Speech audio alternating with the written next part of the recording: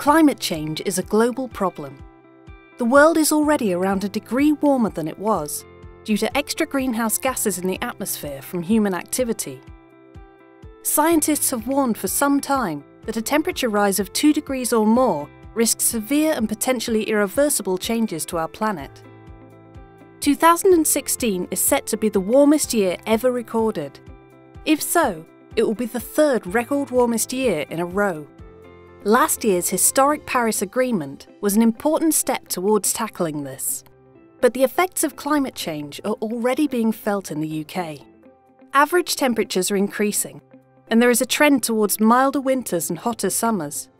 We can also expect more frequent floods, like those we've seen in recent years, and there are plenty of other challenges on the horizon.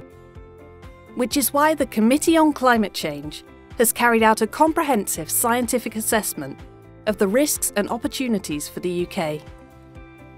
The Climate Change Risk Assessment is the result of more than 3 years of work involving hundreds of leading scientists and experts from both the public and private sectors. It shows that the greatest threats to the UK come from periods of too much or too little water, increasing average and extreme seasonal temperatures, and rising sea levels.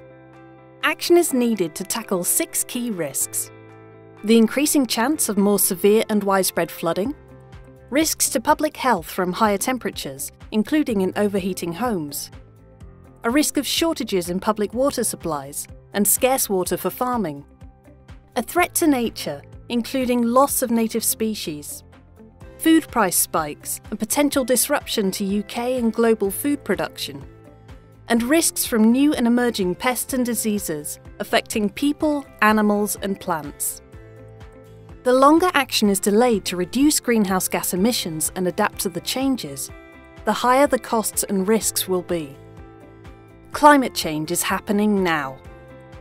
This new UK risk assessment identifies where more effort is necessary and urgent to address these risks.